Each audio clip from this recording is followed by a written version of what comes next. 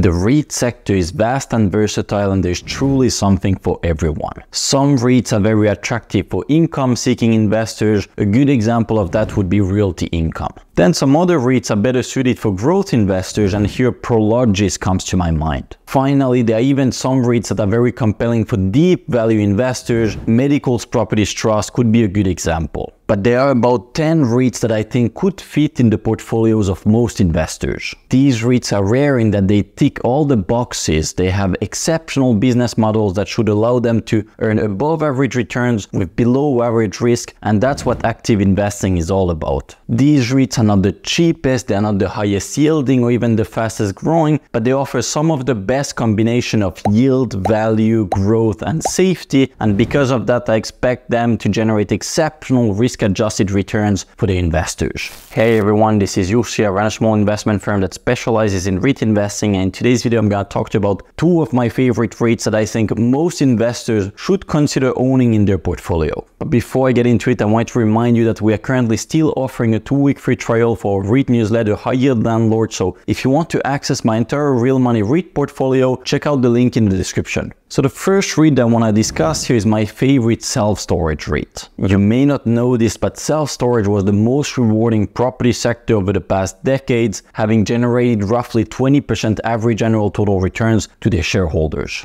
Good examples of storage REITs include extra space storage and public storage, and they've been so rewarding for the investors because of 3 key reasons. The first reason why self-storage REITs have been so rewarding is that there are significant benefits in scale in this property sector. These REITs have been able to consistently acquire properties from smaller, unsophisticated operators, and they would then massively boost their cash flow by simply changing their brand, implementing revenue optimization systems, and including them in their national advertising campaigns. Then the second reason why these REITs have been so rewarding is that they've been able to earn huge spreads over their cost of capital. In most property sectors, REITs will be happy to earn a roughly 200 basis point spread over their cost of capital. A good example here will be Realty Income having a roughly 5% cost of capital and acquiring properties at a 7% cap rate, you get a 2% spread. While self-storage REITs like Public Storage have historically been able to develop new properties at closer to a 10% initial stabilized yield. So if your cost of capital is 5% and you're making a 10% initial yield on your investment, that's a 500 basis point spread, which is 2.5 times what a typical REIT like Realty Income will be earning.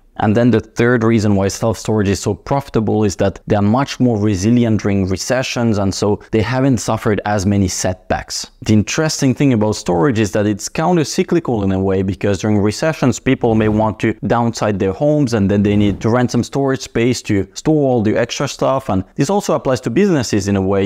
A business that has some office space or retail space, they may want to downsize all of that when times get tough, and then once again they need to store all that extra stuff elsewhere. In comparison, some other property sectors like hotels or offices or even retail space may struggle during recessions, and so they have much more to lose. This has a big impact on your returns over a full cycle because the bad years count just as much as the good years. So all of this explains why self-storage REITs have been so exceptionally rewarding in the past, but I'm sure you've heard the saying that past performance is not indicative of future results, and I think that this applies particularly well to this specific case. These high returns have attracted a lot of capital into this sector, and so there's much more competition today. New properties have been built all over the place. At the same time, the smaller, unsophisticated operators have also learned from the larger players and started to implement revenue optimization systems.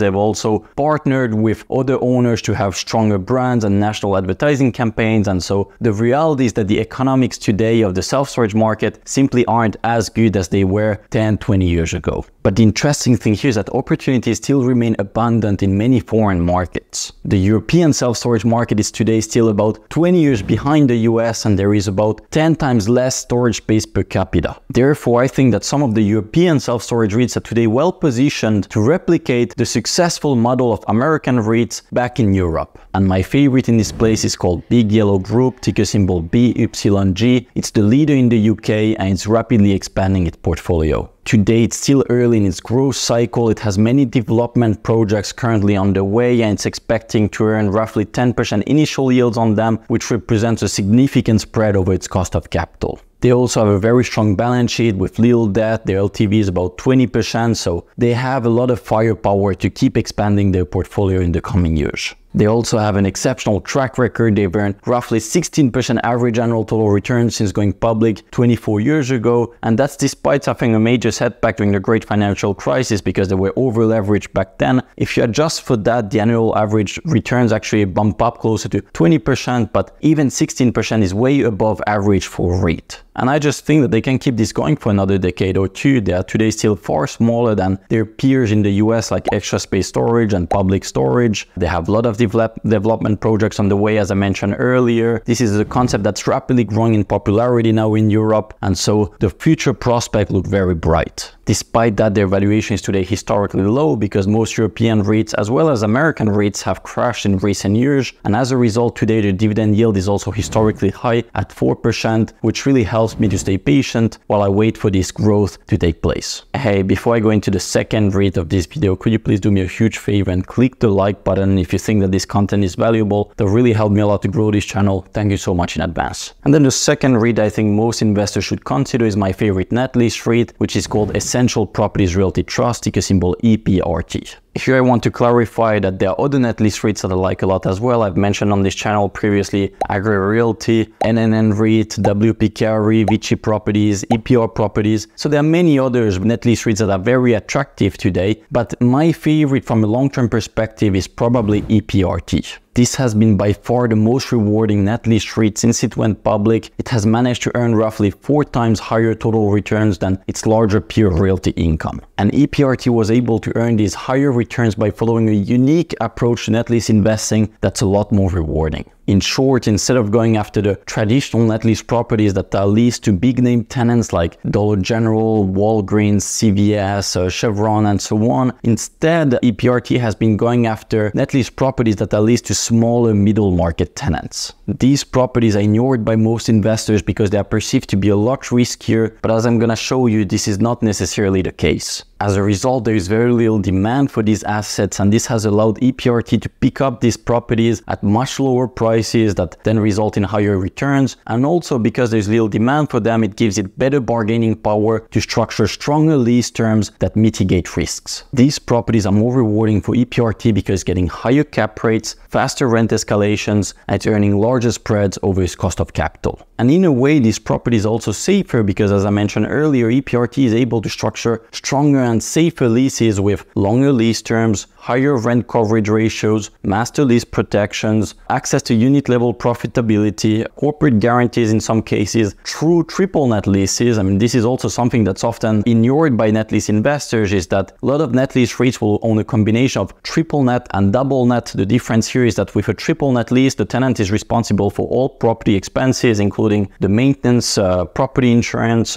taxes, and so on. But with a double net, the landlord would typically still be responsible for some of the expenses. As an example, what's typical is that the landlord will still be responsible for the maintenance of the structure, the roof, and the parking lot. So REITs like Realty Income will own a combination of both triple and double net, but EPRT only owns true triple net leases. So this is once again another advantage. And so overall, with stronger leases and lower prices for the properties, higher cap rates, EPRT has historically been able to earn higher risk-adjusted returns. And you don't have to take this just from me. I think that the ultimate proof that this approach is not much riskier than that of other net lease REITs is in how EPRT performed during the pandemic. This was the worst possible crisis for net lease REITs because for a while we were under very significant restrictions. A lot of these properties couldn't operate their businesses properly, or they even had to shut down temporarily. Despite that, EPRT was still able to keep on growing its cash flow. It managed to maintain and even also grow its dividend payment and kept on outperforming its sector peers. So because of this, I would argue that the risk profile of EPRT is not materially different from its peers like Realty Income and Agri Realty, but despite that, its business is quite a bit more rewarding. Today, EPRT is still fairly small in size. Its market cap is about 10 times smaller than that of Realty Income. Its valuation multiple is very similar also that to its peers, so you're not paying a premium to get this faster growth, and therefore I think that it's very likely to keep on outperforming over the coming decade. Last year, EPRT was able to grow its FFO per share by about 7%. This was by far the highest growth rate in the net lease peer group. And when you combine this 7% growth rate with its 4.5% dividend yield, you get roughly 12% annual total returns. 12% may not seem exceptional, but remember once again that this is coming from a fairly safe REIT that has a business model that can consistently deliver above average returns with below average risk, and because of that I think it's a very attractive position to hold in your portfolio.